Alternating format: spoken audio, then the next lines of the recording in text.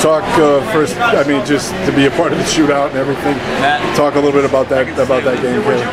Honestly, like, people just thought that we didn't have it in us, you know, and we just wanted to prove to everyone that, you know, that we aren't the underdogs, you know, and we came out and, you know, they came back, but we were still fighting. We're not going to have this be our last game. We want to get back and have revenge. Talk about for you personally, being able to get back on the ice today. How were you feeling? Did you have any trouble with the shoulder at all? Oh, no, not till the end, but you know, my first game back in 4 weeks, you know, I would not rather have it go any other way than play Woburn, you know, just to get myself back in the garden. Wouldn't have it any other way.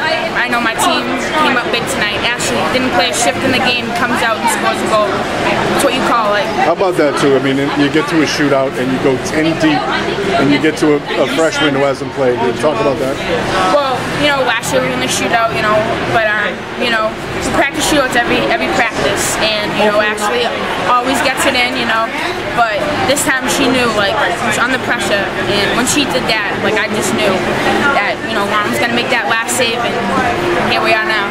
Talk about what it meant for you to get back here. You missed the whole postseason, you missed the last game or two of the regular season. To be able to finally get back and contribute and be a part of this, now go to the Garden. Honestly, like, I told my team, I was like, get me back to the semis, and I'm gonna play for you guys. You know, and they played for me the whole time, and I want to get back and just help them out, help them win. I want those young girls to feel how we felt last year, you know what I mean? I want them to just know what playoffs is, and you know, this is the best time of the year.